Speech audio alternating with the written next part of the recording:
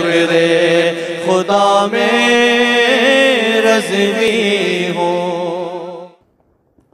Over the last 2 Jummahs, I tried to discuss and speak about the husn and the beauty of Rasul Akram sallallahu ta'ala alayhi wa sallam, fidaka abi wa ummi. And subhanallah, indeed, there is none more beautiful than the beloved Rasul sallallahu alayhi wa sallam. Allah subhanahu wa ta'ala's most beloved, the most beautiful, the most radiant in Allah's creation, the most splendid, the most marvelous in Allah's creation, our beloved Nabi sallallahu alayhi wa sallam. And when we spoke about the Chahr-e Anwar, about the holy face of Rasul Pak, Sahib-e-Lawlaq, Hazrat Ahmad Muhammad Mustafa sallallahu alayhi wa sallam, we said, वो कमाल हुस्न हुजूर है कि गुमान नक्श जहाँ नहीं, यही फूल खार से दूर है, यही शम्अ है कि धुआं नहीं, वो कमाल हुस्न हुजूर है. Such splendor and marvel has been given to the beauty and the exquisiteness of the beloved Nabi sallallahu alayhi wa sallam. वो कमाल हुस्न हुजूर है कि गुमान नक्श जहाँ नहीं, that leave alone there being a defect or a weakness, ma'adallah, or a fault in his creation, you cannot even think about there being such a thing. There's no even guman, there's not even the thought of it. That's how unique the beloved Rasul sallallahu alayhi wa sallam is. And how unique is it? यही फूल खार से दूर है, यही फूल खार से दूर है. This is that rose that is free from any thorns. यही शम्अ है कि धुआं नहीं. This is that flame that gives off no smoke. In other words, it has, Huzur sallallahu alaihi wasallam has only the most beautiful qualities and attributes. There is nothing that can be found that can lead to any shortcoming in the beloved Nabi sallallahu alaihi wasallam. Everything is perfect. That is why the Sahaba Ikram said, subhanallah, about our beloved Nabi sallallahu alaihi wasallam, that he was of perfect proportionate physique. The beloved Nabi sallallahu alaihi wasallam was of a perfect proportionate physique. Everything about the beloved Nabi sallallahu alaihi wasallam was proportionate. It was perfect. The blessed eyes of Rasulullah Pak sallallahu alaihi wasallam, not was but even is perfect, because it is our iman and our aqidah कि तो जिंदा है वल्लाह, तो जिंदा है वल्लाह, मेरे चश्मे आलम से छुप जाने वाले. Ya Rasulullah, you are alive by Allah. Ya Rasulullah, you are alive. My Allah Hazrat says कि Ya Rasulullah, तो जिंदा है वल्लाह, तो जिंदा है वल्लाह, मेरे चश्मे आलम से छुप जाने वाले. But it is only this, that you are hidden from our worldly sight, from our worldly vision, because these eyes are not that powerful to be able to see you, Ya Rasulullah sallallahu alaihi wasallam. And when we're talking about eyes, then I want to go in that direction today. That Allah Hazrat Adimul Barakat is saying, Ya Rasulullah, our eyes are not strong enough, our worldly eyes do not have that taqat that we may just see you like we look at everything else. Our eyes don't have that strength. But subhanallah, let me tell you about the eyes of Rasulullah sallallahu alaihi wasallam. Let me tell you today I want to tell you about the sacred eyes of Rasulullah sallallahu alaihi wasallam. We're talking about the Chahr-e Anwar and the beauty that Allah gave our Nabi sallallahu alaihi wasallam. And since I've read the share of Allah Hazrat radiyallahu anhu, कि तू जिंदा है वल्लाह, तू जिंदा है वल्लाह, मेरे चश्मे आलम से छुप जाने वाले. By Allah, you are alive by Allah, Ya Rasulullah sallallahu alaihi wasallam, मेरे चश्मे आलम से छुप जाने वाले. But you are hidden from my worldly sight, from my worldly vision. We cannot see Huzur Akram sallallahu alaihi wasallam just like this. But nothing is hidden from the eyes of Rasulullah sallallahu alaihi wasallam. हमारे चश्मे आलम से छुपे हुए, मगर उनके चश्मे करम से हम छुपे नहीं हुए. We are not hidden from his nazr karam. We are not hidden from the Mubarak sight of Rasulullah sallallahu alaihi wasallam. Rasul Pak sallallahu alaihi wasallam is seeing all of us. And indeed, Huzur sallallahu alaihi wasallam is also Hazir Nazir. Huzur sallallahu alaihi wasallam's ruh is in the home of every believer, as it has been mentioned in so many narrations about the presence of the beloved Rasul sallallahu ta'ala alaihi wasallam. So, now talking about eyes, the sacred eyes of Rasul Pak sallallahu alaihi wasallam, nothing is hidden from Rasul Pak sallallahu alaihi wasallam. The difficulties that we are going through now, Huzur sallallahu alaihi wasallam is aware of it. The calamities that the people are facing, Huzur sallallahu alaihi wasallam is aware of it. And Huzur is making nazr karam on us. Huzur's rahmat is descending upon us. And it is because of the rahmat that we are still safe from whatever is happening in the dunya, from pandemics, from all the other difficulties and calamities that people go through. So this is all the karam of Rasul Pak Sahib-e-Lawlaq sallallahu alaihi wasallam, and the karam of the blessed sight of Rasulullah sallallahu alaihi wasallam. What can I tell you, Allahu Akbar, about those eyes?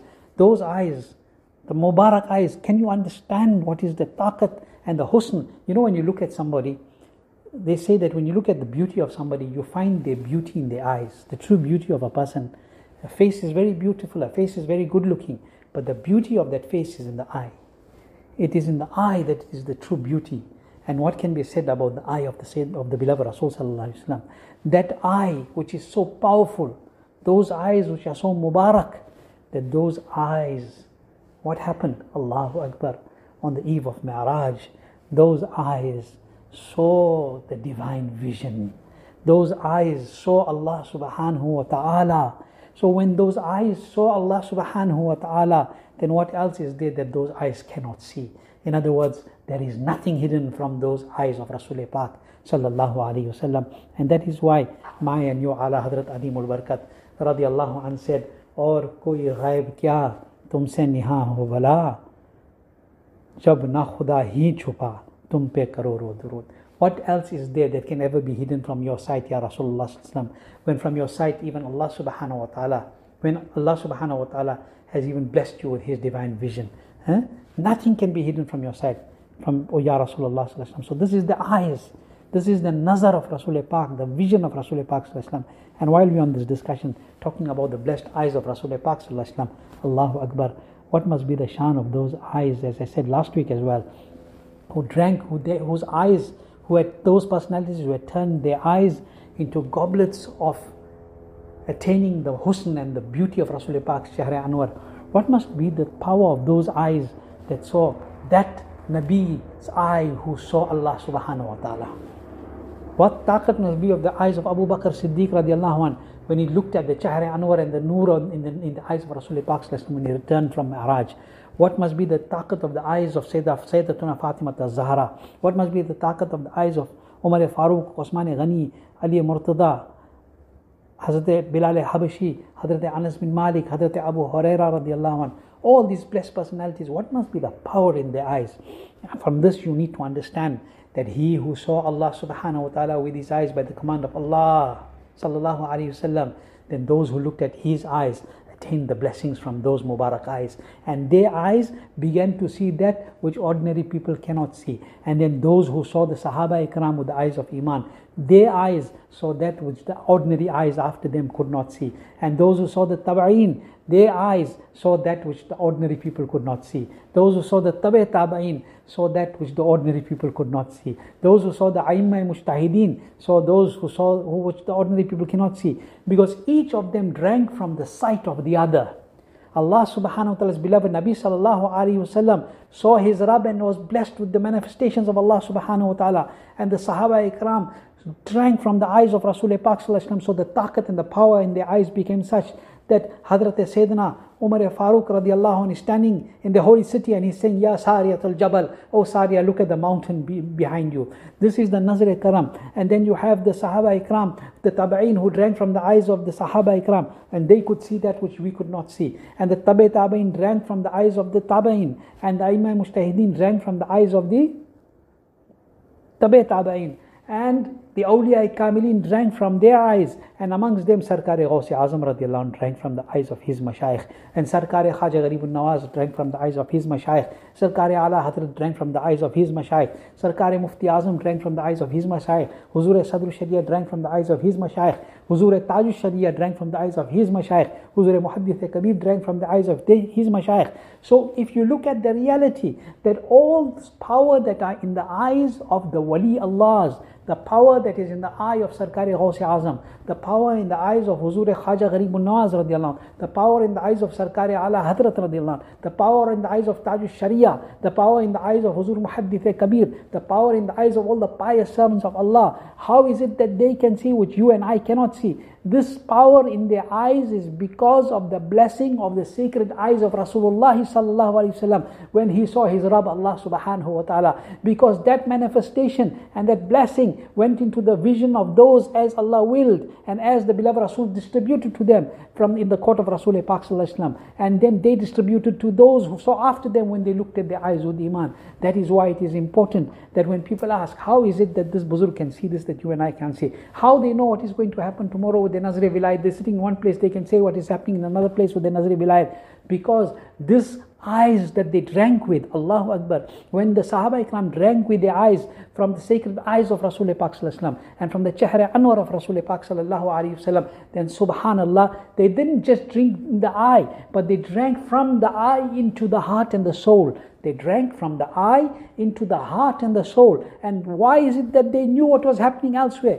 Because they were not just looking with a physical eye, but it was what's happening from the heart, the eyes of the heart, which were illuminated and brightened by the tajalli of the rays of the eyes of the beloved Rasul Sallallahu Alaihi Wasallam. And this got passed down to the eyes and the hearts of the pious. And that is why the Mashayikh and the great awliya Allah can see. That is why Khaja Gharib Nawaz is in Ajmer Sharif, but he can see everywhere else. That is why Ghaus Pak radiallahu anh, Imamul Awliya, is in Baghdad Sharif, but he is seeing our hal. And that is why he says, Muridi la takhaf washin fa'inni azumun qatilun indal qitali nazartu ila biladillahi jam'an. نظرت إلى بلاد الله جمعا كخردلة على حكم التسالي. Why Ghaus Pak radiallahu anh is saying this? Because he has drank from the eyes of Abu Sa'id Mubarak al-Makhzumi radiallahu anh. He has drank spiritually from the eyes of the beloved Rasul sallallahu alaihi wasallam. And those eyes, all that are seeing these blessed manifestations, are the sadaqah of the sacred eyes of Muhammadur Rasulullah sallallahu alaihi wasallam.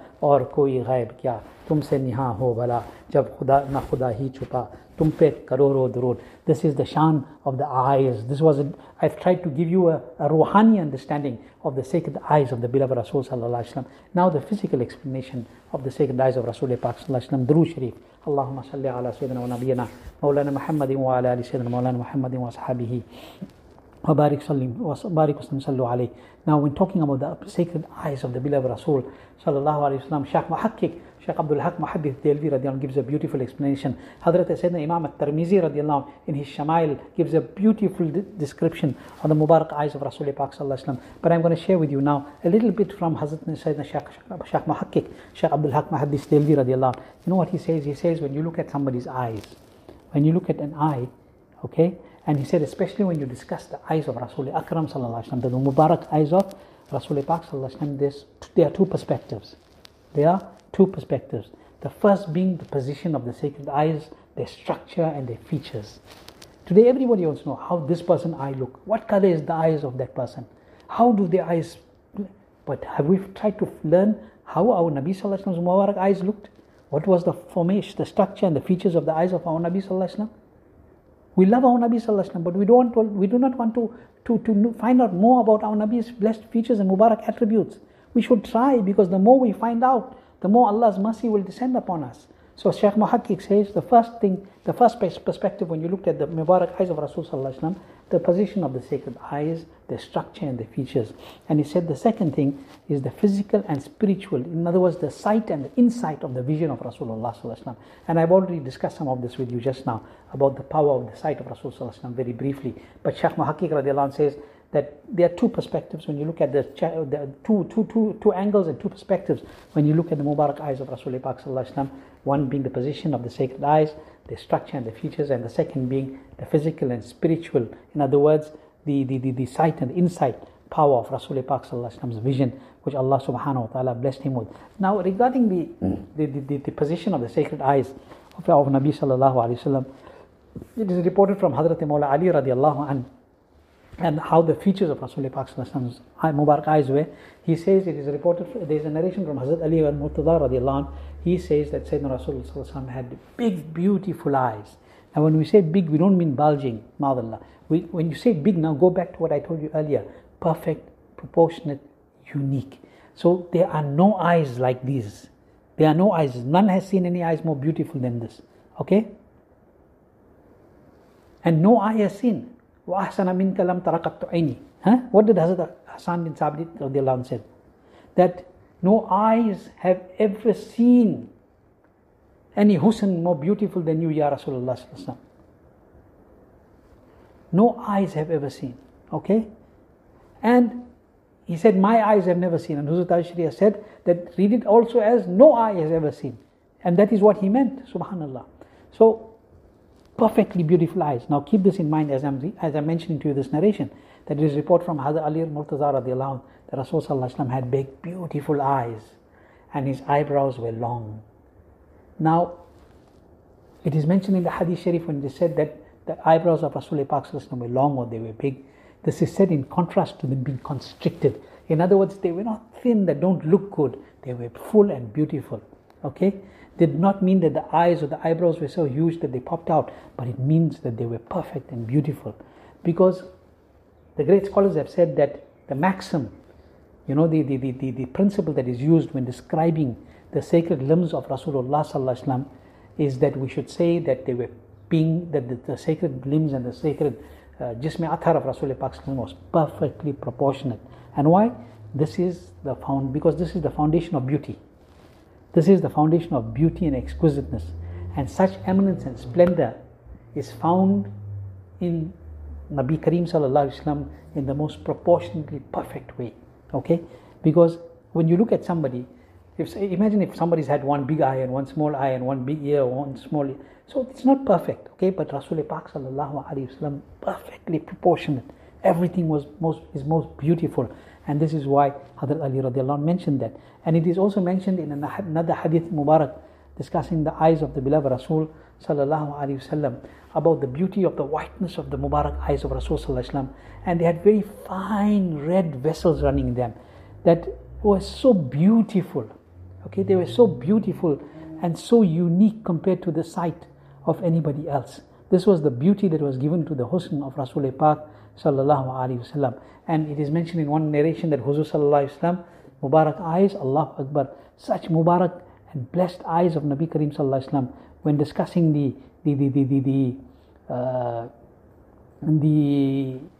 features and the physique and the form of the eyes of Rasulullah sallallahu alaihi wasallam, it has come in one narration, Adrajul Ainain. Adrajul Ainain. In other words, Nabi sallallahu alaihi wasallam had big, beautiful eyes with deep black pupils. Nabi sallallahu alaihi wasallam had big, beautiful eyes with deep black pupils.